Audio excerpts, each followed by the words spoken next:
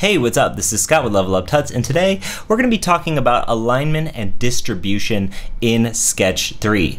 Now, you might be familiar with some of these features from applications like Illustrator, but luckily for us, Sketch makes it nice and easy to align and evenly distribute your objects that are maybe related or unrelated.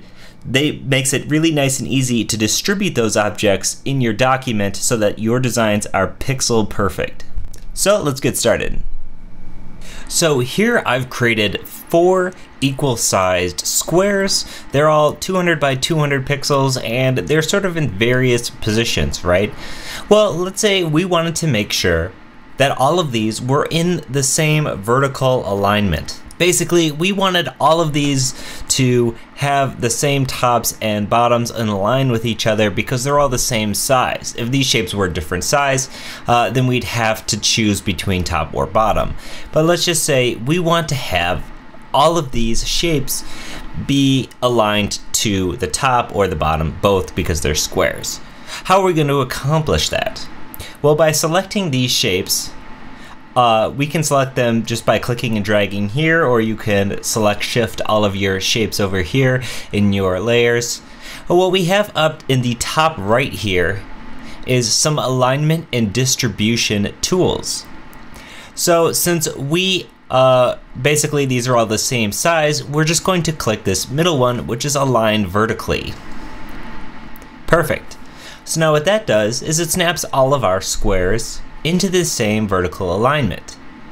Let's say for some reason we have shapes that are different size, and you can see I even moved one of these here. Now we want all of these to align at the top. It's this link that's directly next to that called Align Top. If you hover over your mouse over these little icons, they're nice and small, and if you're used to Illustrator, these icons are going to look familiar and you'll know what to do with them. If you're not familiar, basically these icons will make your life a lot easier, and you will, basically the icons make sense the more you look at them, but upon first seeing them, you might not know exactly what they're doing.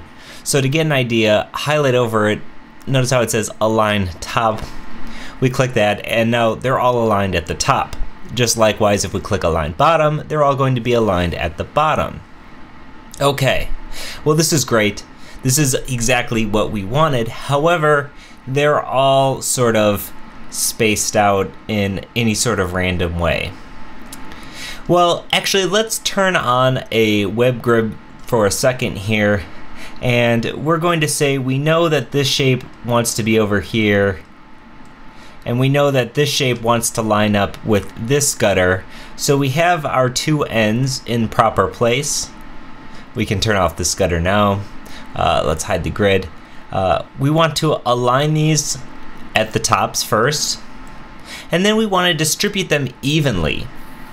So how do we do that? Well, if we want to distribute them horizontally, the button in the far left of your distribute and alignment tools over here is going to be distribute horizontally. We click that, and amazingly, in 1 second, everything is evenly spaced. Like I said, if you're familiar with these tools for Illustrator, you can breeze through this video because there's nothing different really here, but Sketch makes these tools nice and easy for you. And if you haven't used these tools before, then your life just got easier. You're not going to have to zoom in to line things up to the pixel value. Of course, maybe you'll want this one to be in line with the correct spot and this one to be in line with the correct spot. Okay, so let's say we want to do the same thing vertically. Let's say we want to distribute these vertically. If we click this distribute vertically button now, it sort of doesn't know what to do. In fact, if you keep clicking it, it's going to keep sort of being weirder. So distribute vertically is really going to work if your items are in a line vertically like so. We can select them just like we did and select distribute vertically. Likewise, we have these same tools where we can align horizontally, and now we have perfectly in line boxes just like that. And this is really great. Let's say maybe this was a side column or something.